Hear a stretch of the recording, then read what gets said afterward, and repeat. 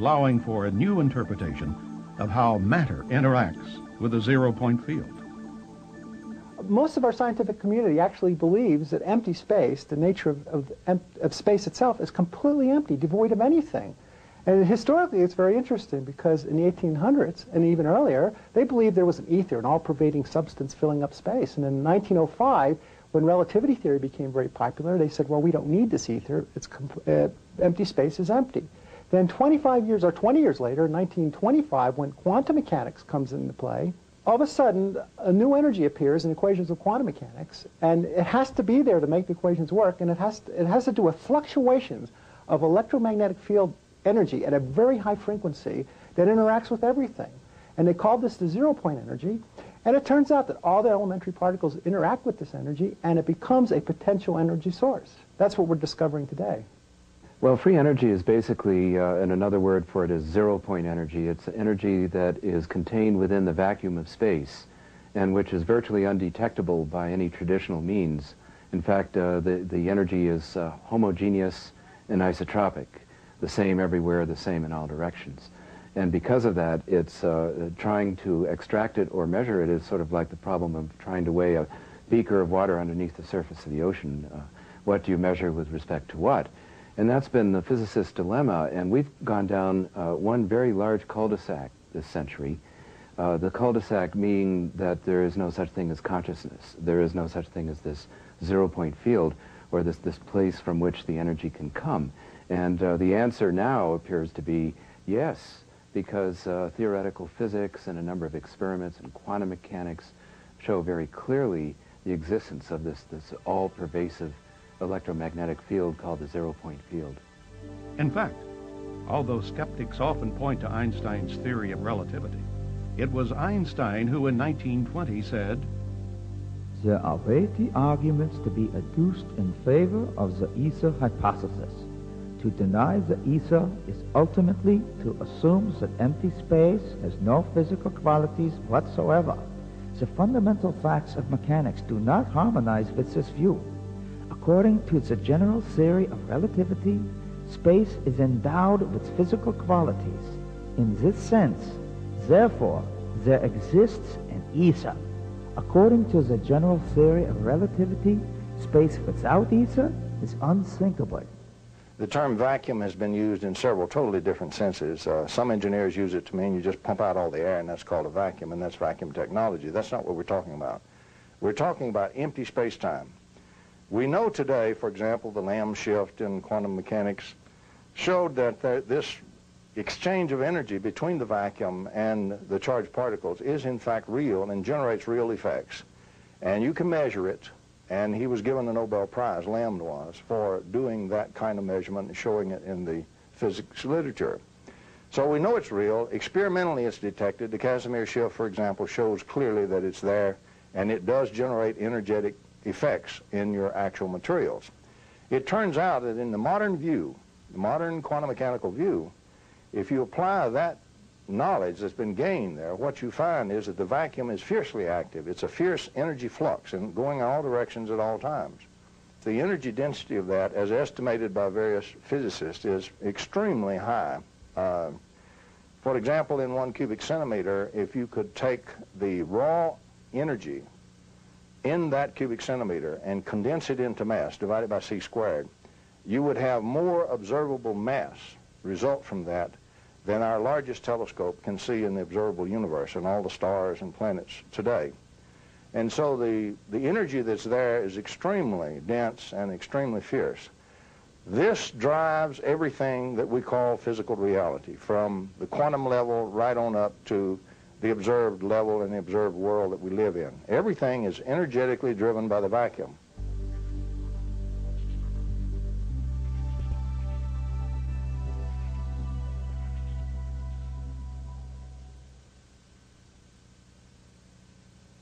The Sea of Energy in Which the Earth Floats was a revolutionary book written by T. Henry Moray, an electrical engineer and Tesla enthusiast who in the early 20s began working on a device he claimed intercepted radiant energy from outer space.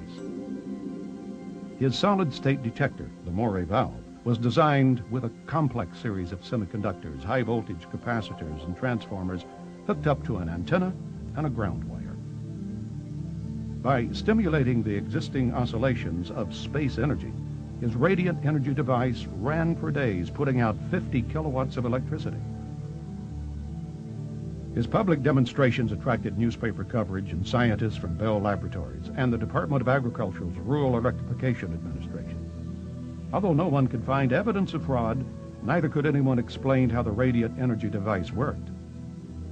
During the 30s, he developed semiconductors and transistors that were far ahead of their time. Unfortunately, as all too many inventors have suffered, when he refused to sell out to powerful interests, Moray and his family were threatened, shot at, and their laboratory ransacked. Ignored by the U.S. Patent Office, Moray quietly stopped public disclosure of the device after it was destroyed by his assistant, Felix Frazier, a communist sympathizer who was frustrated when Moray declined his repeated offers to take that technology to Russia. Today, Moray's sons, John and Richard, continue to pursue their father's dream. In Europe, Victor Schauberger's vortex experiments during the 1930s resulted in an advanced understanding of how the spiraling motions inherent in all natural systems reverse the effects of entropy. By studying the properties of inwardly spiraling water, he created an implosion generator that concentrated electrical charge. Victor Schauberger is one of my heroes who talked about a possible science based on the inward motion rather than let's explode everything, break it up and study the atom by breaking it up into the little pieces. Let's study the atom by looking at how it wants to move naturally in a spiraling motion. And the same with everywhere you look in nature. Schauberger's ideas became widely known before World War II when he was coerced to work for the Nazis on exotic discs that resembled flying saucers, as well as his energy generator. In 1958, he traveled to the United States, where he was told he could manufacture his devices. But he was duped into signing over all of his rights, and none of his inventions were ever developed. Returning to Austria, he died a bitter and broken man. Visionary philosopher, artist, and scientist Walter Russell's contributions to the understanding of energy are significant, even though ignored by mainstream academia. Russell's revised periodical table of the elements, based on a spiral, predicted many unknown elements and isotopes like plutonium and deuterium. His cosmological theories about the mystical nature of reality challenged physicists to think in terms of energy, light, and matter as one substance.